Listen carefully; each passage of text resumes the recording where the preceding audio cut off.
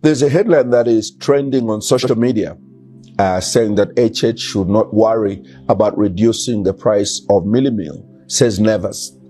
It is important for us, and I speak on behalf of the Movement for Multi-Party Democracy, to add context to that misleading headline.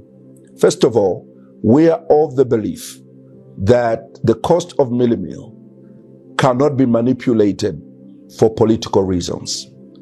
We believe, and our counsel to our colleagues in the UPND, is that their concentration must be on fixing the fundamentals of economics to ensure that we strengthen the pillars that make the economy to work.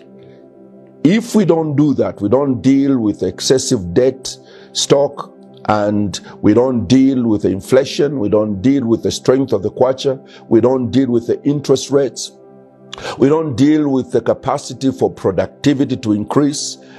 Even if we touch the price of Mealie Meal, it will not solve the problem in the long term. We still can collapse the country. That's what the Patriotic Front did by bringing populist programs without having a resource envelope equal to the programs they were introducing in the country, until they almost collapsed the economy with an overwhelming debt of $30 billion, according to the World Bank at the time.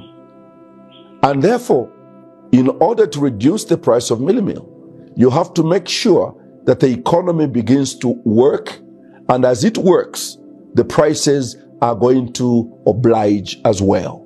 If you reduce the prices using an intervention method without considering the free market economy and its principles, we'll be collapsing this country once again. That's exactly what we mean, and we stand by that.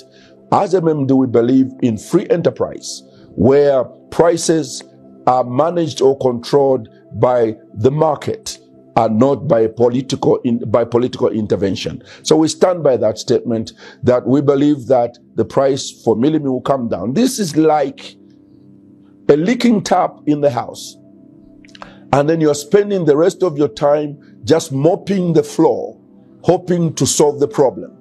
We advise this government that shut the tap so that the water stops to leak, and then clean the mess in the house.